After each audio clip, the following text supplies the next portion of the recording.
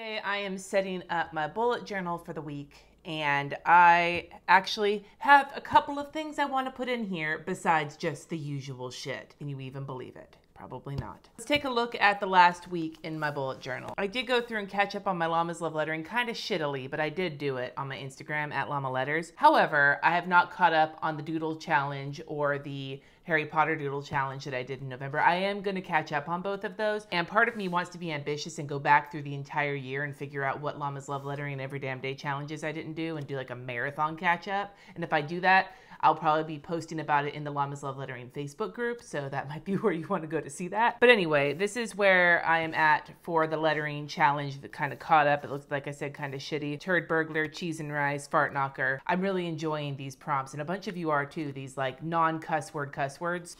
So into December, this page was blank when I did my setup, and I decided to use it to list out all of the topics I'm going to do for December daily for my thing. And if you haven't watched, I've done 2 videos so far, one explaining December daily, what I'm doing and doing the cover, and then one for this spread. And then I've actually done a couple of more spreads. Moving right along, I got something checked off my list. Yay.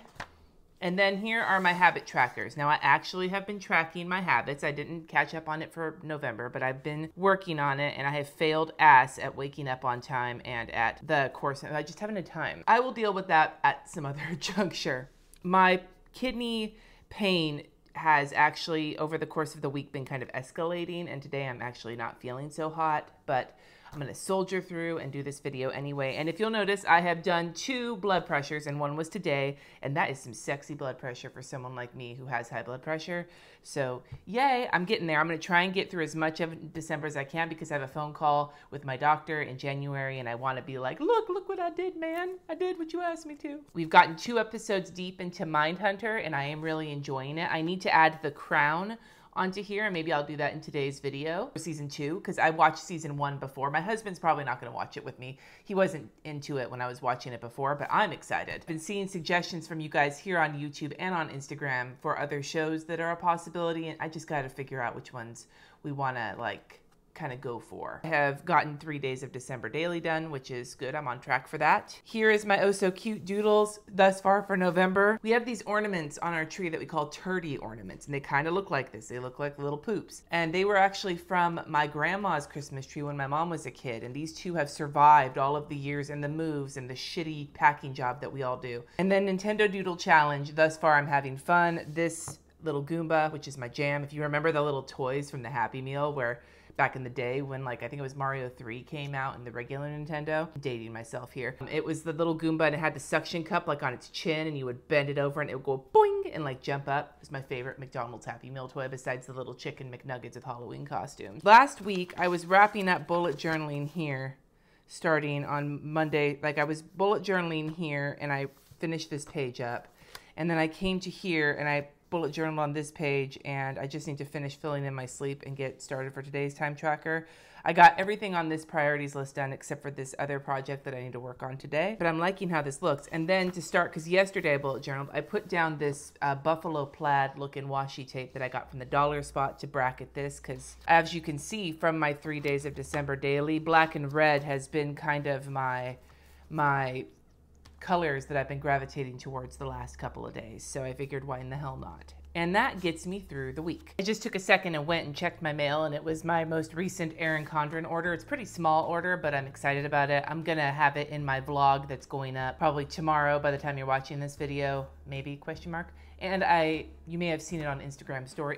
This is weird. I'm in like the time traveling land right now. I also took a second to look up how many episodes of The Crown there are in season 2 so that I can add it to my TV page. So that's what I'm gonna start with right now. Before I get started on any of my challenges, I am going to do that just so I can, you know, be done with that and be good to go. So let me draw in my little grid. I fucked up, so I am adding that doubled up line to both of them to make it look like I meant to do that. Pay no attention to the woman behind the curtain.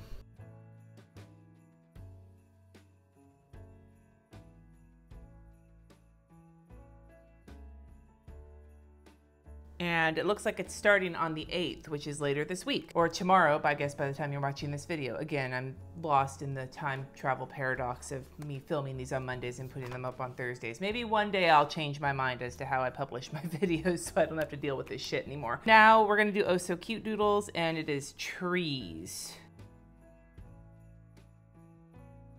And there's some trees. That was a nice little quick doodle. Okay, what's next?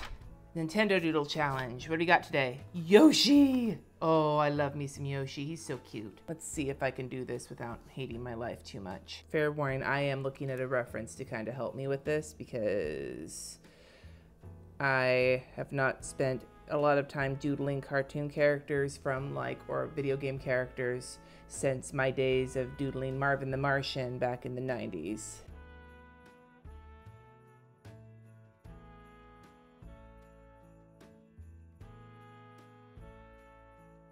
This is kind of a drunk Yoshi.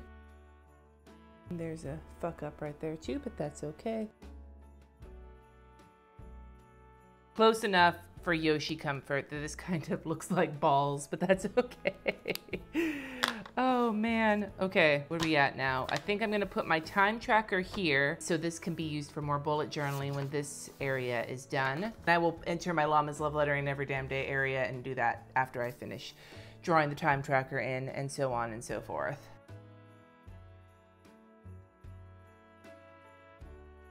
You know, one of the things I'm enjoying about these Tombow mono pens, the more I've used them over the last few months, is that for the most part, I don't notice any smudging when my hand rubs across them, which I have sweaty ass fucking hands, TMI. And sometimes if a pen has the chance of smudging, my sweaty ass hands generally help the situation along. And so having them not be super smudgy is super handy.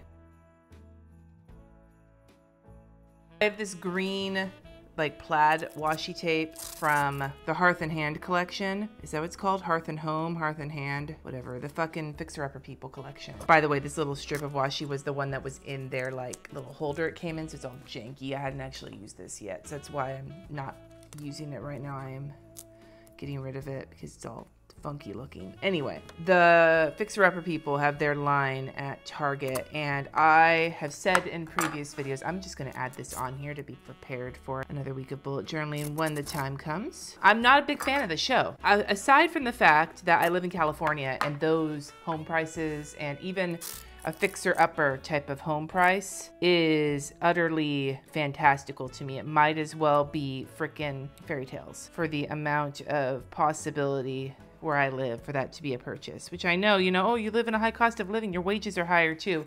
You'd be surprised. But aside from that, feeling of grouchiness in general, I just don't, something about the over excessive use of shiplap and the whole antler decorating thing, I can't. It's just not my style. And so generally speaking, that shit is not my aesthetic. This washi tape is not agreeing. I'm trying to make as much space as possible because I haven't been able to put the washi across the bottom. Anyway, I'm muttering to myself. This washi, suffice it to say, is being a little shithead. It's not very sticky, I will say. It makes it nice for removing, but for actual adhesion, it's not a very sticky washi tape, just a heads up for those of you who are interested in purchasing it. Their aesthetic is not my thing, and I don't know, it's just not my thing, man. There's just something about their whole personalities and everything.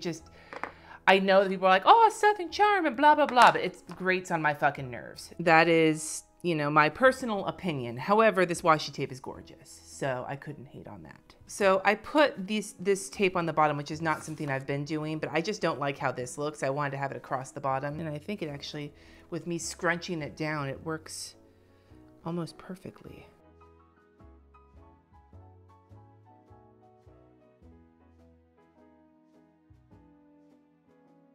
And there is my little priorities box. I really liked this little kind of embellishment on them, so I think I'm gonna add that as well.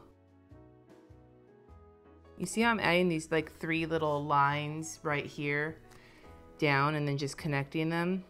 That's just a quick way to add a little bit of 3D to your shit. And you notice my lines are also going all over the place right now. Well, that is just part of it. And this fucking washi tape's not staying down. Oh man, this is not changing my opinion. I feel kind of like a bitch for just ranting about how I don't like them. Or not that I don't like them personally, I don't know them personally. But I just, I don't know. This might sound like a bitchy thing to say, but when have I ever been afraid of being bitchy? That whole aesthetic, that like, I don't know, that rusticy farmhouse crap.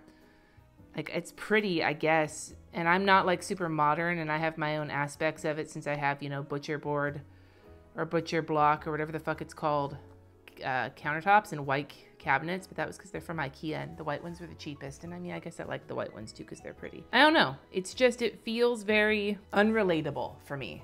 Maybe it's not even the decorating style. It's just all the personalities, the buying the super cheap houses, the shiplap, the antlers, the fucking all that shit. It just does not resonate with this California girl. I don't get any of that shit. I watched it and I'm just like, I don't know, man. I mean, but I felt that way about the Lily, what is it, Lily Pulitzer? Like Pulitzer Prize, Lily Pulitzer stuff at Target. I've never even, I only heard about that shit when I was in the planner community. I'd never seen it before, and it's just not, I've got a tote bag because I thought it was pretty, but like, it's never been a thing that I've been really into. So what's the other thing? Okay, if I'm just going down the list of things that I don't understand, because maybe that's really what it is. It isn't about me not liking the fixer-upper people. I don't understand why people are like, oh, this is the most amazing shit ever. What is it, Ray Dunn? Is that the mugs or something that everybody's obsessed with? Like, I don't even understand. I don't. Maybe I'm not watching the right YouTube channels, or I'm not I don't know. Nobody's explained it to me and I just don't get it. I do like this washi tape now that I've bitched and moaned. I'm gonna take a second. I've got my mild liners. I'm gonna enter my key in. I'm going to fill in my time tracker for the day, where I'm at so far, and then we'll move on to the next thing.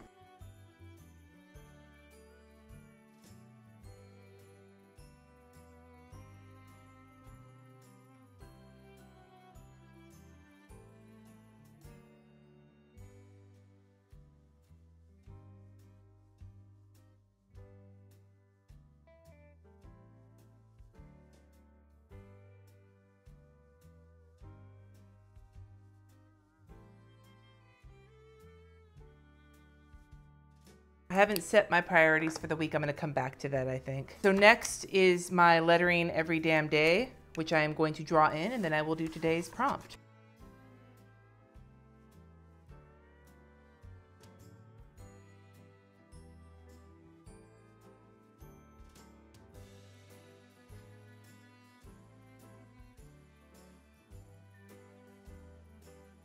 Now, one question I've gotten before is, how is it when I'm catching up, I can just pull out all these different fonts like out of my ass? And it's not usually how the question is phrased, but that's basically what they mean, is how can I pull a bunch of fonts out of my ass? The truth is, I have done this a long enough time, like lettering in general and lettering with different font styles, where once you learn them, once the fonts are in your toolbox, it becomes, the more you do it, it becomes easier and easier to just pluck one out of your ass, or multiple out of your ass. Isn't that like an awesome skill to be able to pull things out of your ass like that? That's a viral video right there. The point being is that the more you practice, the more you will have the ability to start just using multiple fonts without even thinking about it. They might not be gorgeous. Like if you look at my previous lettering, it was really fast, and so it was a little bit like crappy looking, you know, not my best quality, but the practice is there anyway. So there we go. There's my challenge for today. Now, these 2 pages are where I'm actually going to be putting a couple of things, which is going to make this video a little bit longer. One is I want to do a mild liners swatch page, and one is I want to list out the weekly and daily chores that my kids do. Not by name, because it switches every week we have them, but just to block them into 2 blocks, so that it's when my husband is like, oh, because we can never seem to stay on top of it, this will help remind me who, like, we basically know it by like who empties the dishwasher and who does the cat box. And if you can know who does either of those, then you can figure out who does the rest of the chores, if that makes sense. But I'm going to start with the mild liner swatch page. I'm just going to freeball this because I'm not entirely certain what I want to do. So I think I will just sort of start and we'll see where that takes me, right?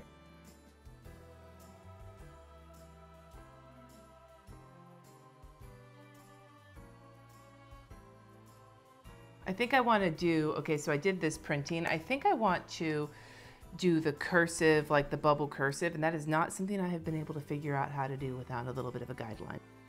I don't even know if you can see this, but I am lightly sketching in the cursive for the word liners, and I am going to trace around that to do the bubble letter cursive, and then I will erase once everything is dry. This is a thing I love to do for the look of it. I have not quite practiced it enough to be able to do it without the guidelines, and since I hate using pencil, that means I don't do it very often, which then doesn't send me to practice. You know what I'm saying? Like, it's like a self-fulfilling prophecy here.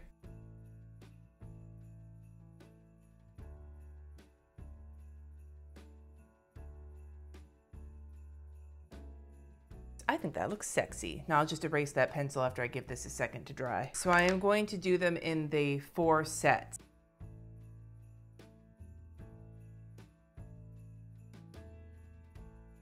I just adjusted the exposure a little bit because I feel like the color wasn't showing up very well on camera. I'm trying to figure out like what the base is. Now I can do 12 across and 2 down, and I think that that'll work. That makes sense with counting the squares, just to try and make everything look symmetrical without, you know, messing around with it too much. So I've got a square of color and I've got the 2 lines, and I think that that is exactly what I'm gonna go with, and we will see how that goes.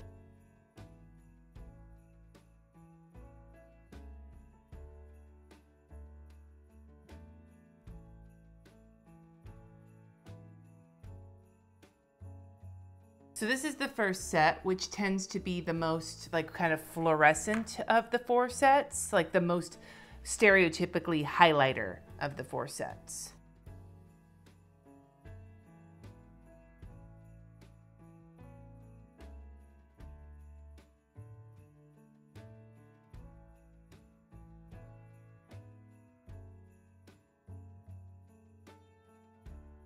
And then here are these colors, which tend to be a little bit more like standard colors. I really wish there were more greens. Out of all of this, there's a green and a blue-green, and that's it. But there's a bunch of different blue like colors, and I just wish there were more greens. All right, next set is the one that has sort of the most like kind of out there colors, starting, of course, with brown. When you think about highlighters, I don't think anybody thinks about getting a brown highlighter.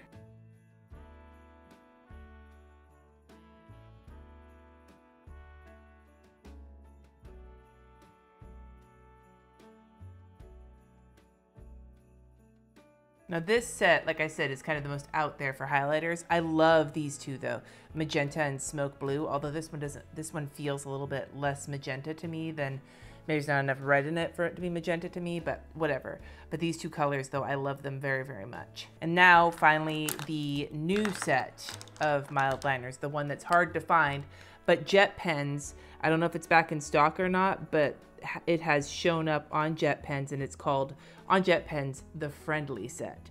Although I will say that when I found it originally, I found it under a different name. I just can't remember what that name is, and I can't for the life of me figure it out either.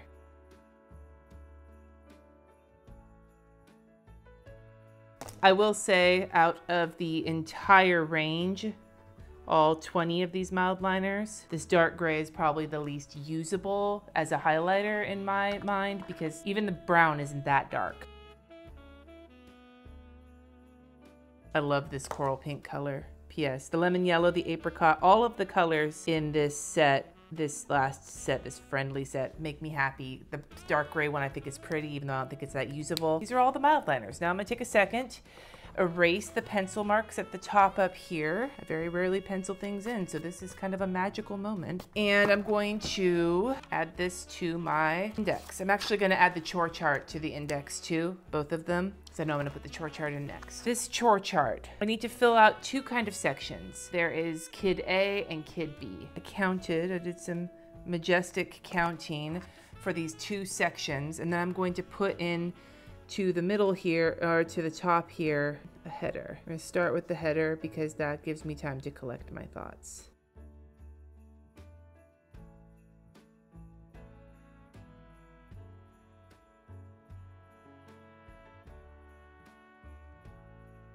I keep looking up at that word chore and I keep thinking it says s'more. I think I'm hungry.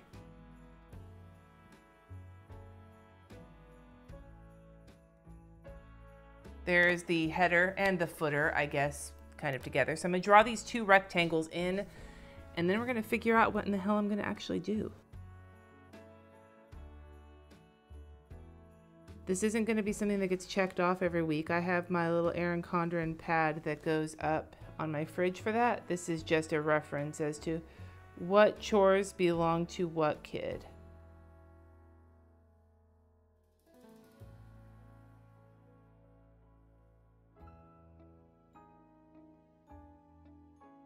I hope you know I am freeballing the fuck out of this right now.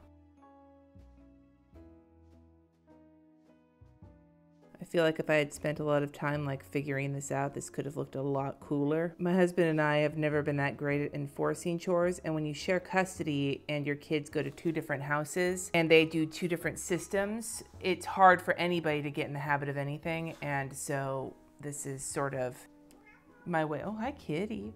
This is my way to sort of deal with it.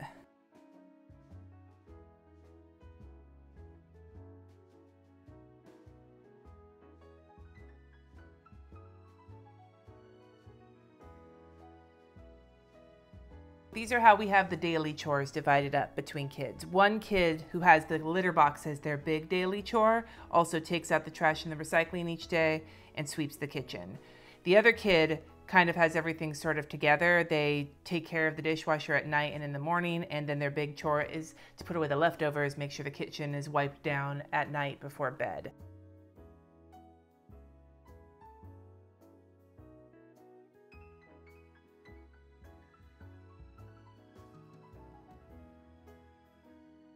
For the weekly chores, this kid, Kid A, vacuums the whole house, including the laminate floors, and cleans the cat food area, like just washes out the cat's fountain and, you know, cleans the whole area where the cat gets fed. And then the other kid, their big job is to clean the bathroom. And we tried to separate cleaning the kid's bathroom and the litter box because those are the 2 kind of nastiest jobs.